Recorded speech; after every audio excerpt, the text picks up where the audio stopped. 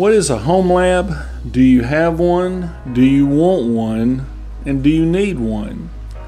Let's look at all that here in just a minute, and let's go ahead and build one today. Y'all stay with me.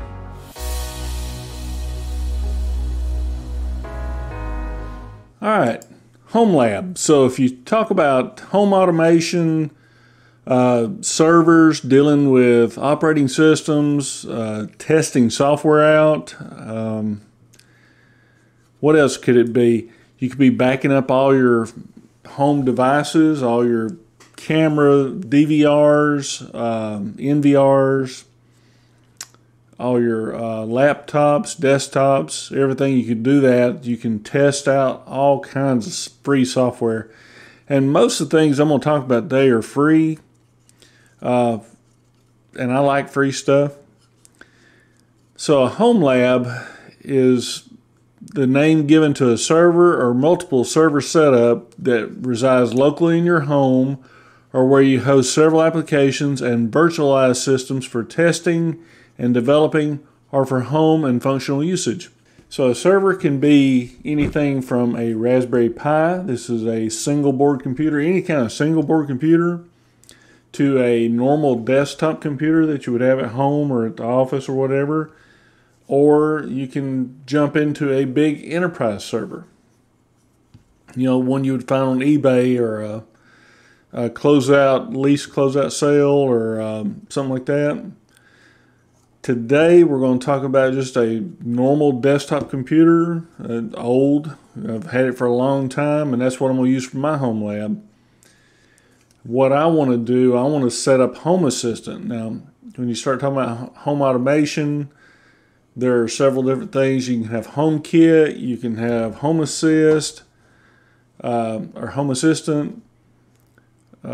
Several other things. There are all kind of protocols and devices, doorbells, thermostats, cameras, water heaters, heat pumps. I mean, the list is just crazy big. So what we want to do today, I want to start out with my Homelab setup. And I've had it on several different machines. I've had it on my NAS, and I've had it on my normal computer. But I want to set up a virtualized server. And the software I'm going to use for that is called Proxmox. And links for everything will be in the description. I'm going to try to describe this best I can without it being a 3-hour video. So what we got, we're going to go to Proxmox. I can't get my drive out. So if you've watched my videos, you know I've built a Ventoy multi-ISO drive where I have all kind of ISOs on here. Alright, so we're at Proxmox, and this is a virtualization or hypervisor, it's called. And it's free. Now you can subscribe and get all kind of fancy stuff, but just for your Homelab you don't have to. This is going to be free. And it'll actually run on this little Raspberry Pi, which is odd.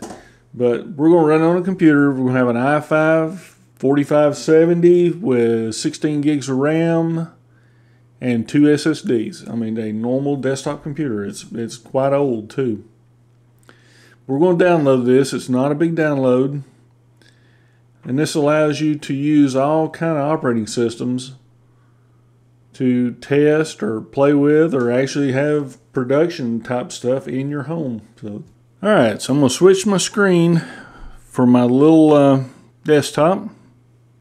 Yeah, I'm recording. Alright, do we have audio here? We got audio here. Alright, I'm going to hit power button. Alright, this is a Dell, so I'm going to hit F12. There's the Dell logo. One-time boot menu. I'm going to show you what you need to have in the BIOS. Okay, you're going to go to Virtualization Support in the BIOS setup, and you're going to go Virtualization, Enable, VT for Direct I/O. You're going to have it enabled. That's all you got to do. And I have my USB Ventoy Drive plugged in, and it's got the Proxmox ISO on it. I'm going to hit F12 again. It's going to create a boot menu. And we're going to go down to my J Micron generic. That's what my drive is. We're going to hit enter. And see, I have a Proxmox 7.2 and a Windows 11. So what we're going to do, we're going to hit enter on this, and we're going to go in normal mode. And you'll see the screen here, and you have install Proxmox or advanced options. Now you don't ever have to, at least I've never had to go to advanced. So I hit install, and it's going to look like a Linux application installing. It's going to run through, it's going to find all your hardware, all your network devices, or your network interfaces.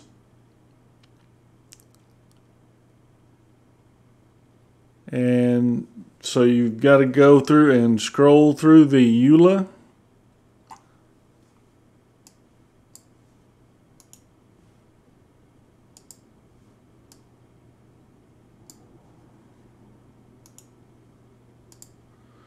Move myself so I can do this, and then we'll go down to agree. Alright, now it's going to give you the options to install to. So I've got my 111, my 2 terabyte, and my 230. You don't ever want to go down here to this one. This is your installer. See, I'd done that one time and I wiped it out, so we don't want to do that. I'm going to install it on the 120 gig drive and hit next. We are in the United States. We'll go down to, and the closest thing I can get is New York. Where's it at?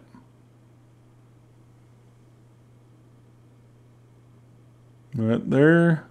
I'm not in New York, and God help me if I ever am, but that's the time zone I'm in. So hit next. All right, you'll put in your super secret password.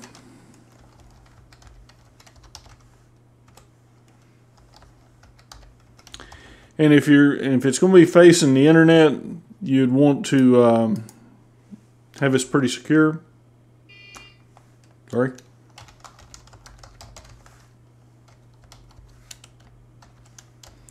And you got to put a valid email address in. Alright, now this is where you can name it. You can pick which network adapter. I've got two. I have a 1 gig that's onboard the motherboard, and then I put a 2.5 gig network adapter in because I want to be able to have 2.5 gig networking at some point. You can set a static IP address. I'm going to come right here and make it 245. And that's all you got to do. You can rename your fully qualified domain name, or you can let it do it itself. It's going to show you all the settings, and you're going to hit install. And even on this machine, it just takes just a few minutes to do it.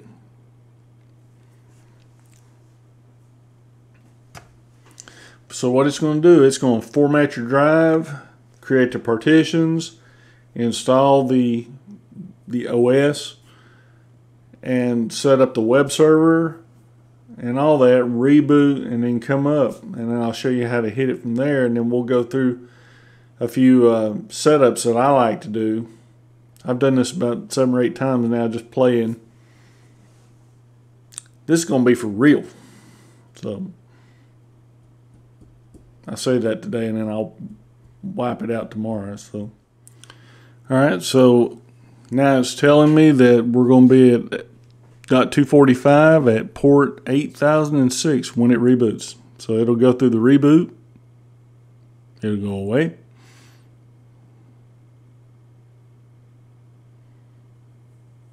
Very quick, even for this old machine.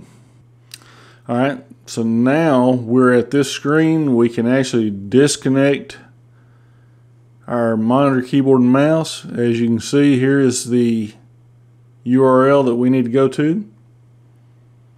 So let's move our keyboard and mouse out of the way for that. And we will switch to our screen capture and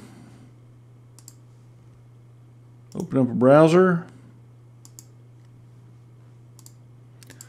We will go to HTTPS.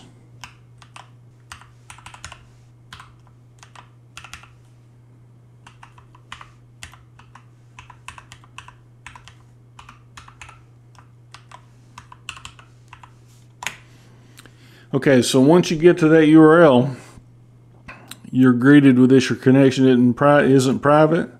You just go ahead and click Advanced and continue unsafe. It's because you don't have a certificate installed for your web server, but since you're at home, you're probably okay. So you're greeted with your Proxmox login, and it's always root, R-O-T. And then the password that you set up during the install.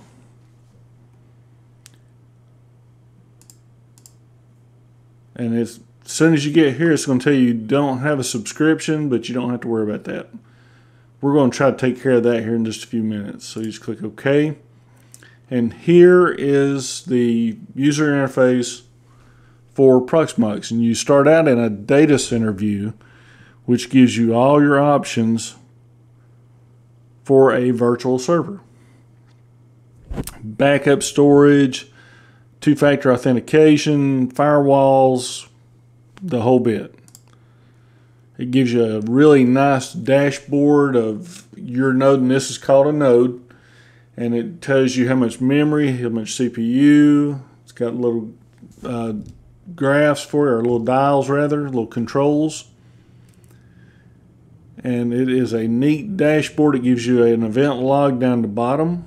Under the data center, you actually have your node, and it calls it PVE. And here is where you go in and you can set up your storage, how much processor memory you want to use on virtual machines or containers. Another thing, when you get in the Homelab, you start talking about containerization. That means a little tiny computer within your server to run one application. And you can have several of those little containers running one application, and it gets into a whole big deal. It's neat technology.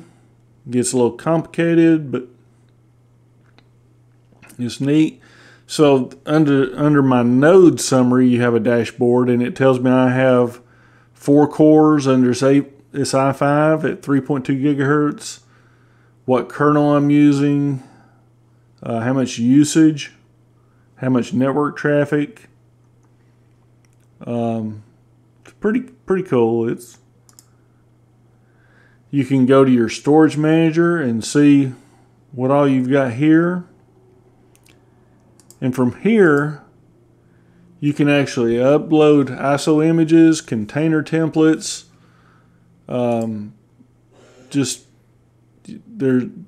There's no limit to what you can do except for how much hardware you have. So right here we have it formatted my drive, my 120 gig drive. It formatted the first section of it, first partition, in 30 gigs, 29.15. The second one would be bulk storage at 64 gigs. So you can use this for your storage. So now that I'm in the node here, I want to add some storage to it. So I have my 120 gig drive, then I have my 250 gig drive. I want to add it to my storage. So I'm going to go to the data center view and go to storage, and I'm going to do add, and I'm going to add an LVM, which is Logical Volume Manager, I think. So we're going to say VM storage.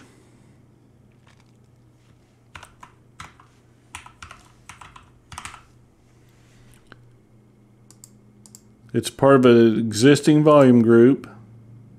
And there it is, VM storage. I think that's what I called it. And we're going to hit add.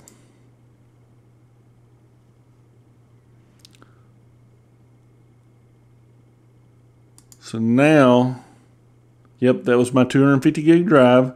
So now I have my 120 gig drive and now my 250. Now I can start making things happen with this.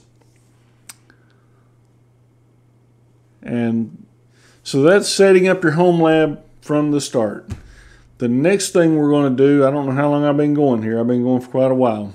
So we'll end this video here. This is installing Proxmox on a desktop PC to start your Homelab. The next video that I do, we'll do one where you're actually tweaking Proxmox to look better, run better, and get ready for our first virtual machine. So that's going to be a good one. So anyway, I hope y'all get something out of this. I hope you liked the video. Give me a thumbs up, hit that subscribe button, hit that bell to be notified. And I hope everybody's having a great day and a great week. And like I always tell you, if you have any questions, I answer all the questions. I respond to all the comments and the whole bit. So feel free to ask me questions. If I can't find the answer, I'll find somebody that has it. So I hope everybody's having a good day. And like I always say, until the next video, thanks for watching.